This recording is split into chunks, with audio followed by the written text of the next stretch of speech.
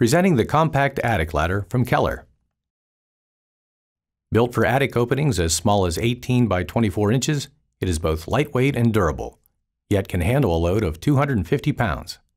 It fits most houses with standard construction, and it opens easily and closes smoothly. This video explains the easy steps for installation and ladder operation. Note that this ladder comes with hinges and latch to install a door, but the choice of door materials is up to the homeowner.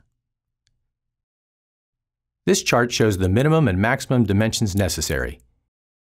Make sure your space is within these ranges before you proceed. Before you begin, read and understand the instructions completely.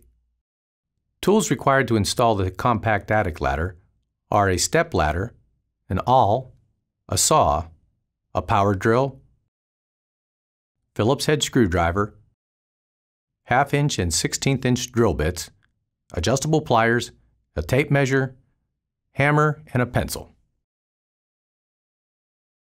The assist arm can be attached on either the left or right side of the ladder. Check the space in your attic to determine on which side you want to mount it. Make certain you have a minimum finished opening of 21 inches by 15 inches and 44 inches clearance behind the rough opening. Step 1 is preparing the opening. First, remove any existing trim and hardware. Then inspect to make certain you have sufficient floor surface according to the chart to install the ladder. Next is assembling the ladder. For this, you'll need a hammer and the left and right hinge guides. The ladder's front section can be identified by its rounded feet.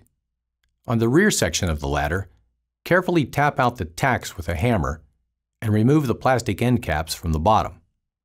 Next, slide the hinge guides onto the uppermost frame section. The brackets should be positioned outwards with the double hold half toward the ladder's top. Apply a small piece of tape to hold them in place. Do not replace the end caps. They'll be needed later. Next, you'll determine if you need additional top stops and how to fit them on.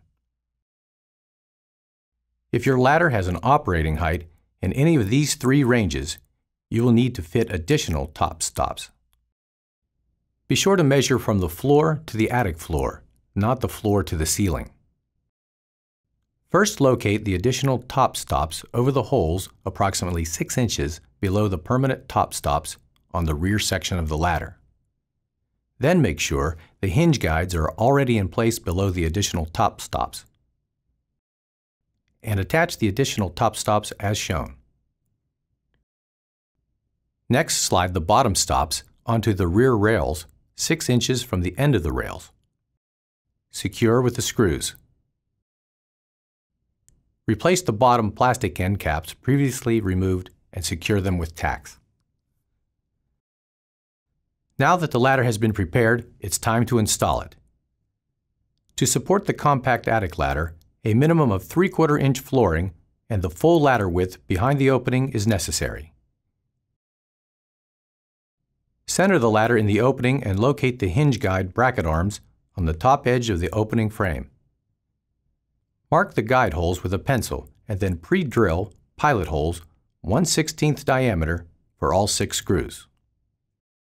Attach with 35 mm screws. The bracket arms with the 2 screw holes should be on top. If flooring material covers the top edge of the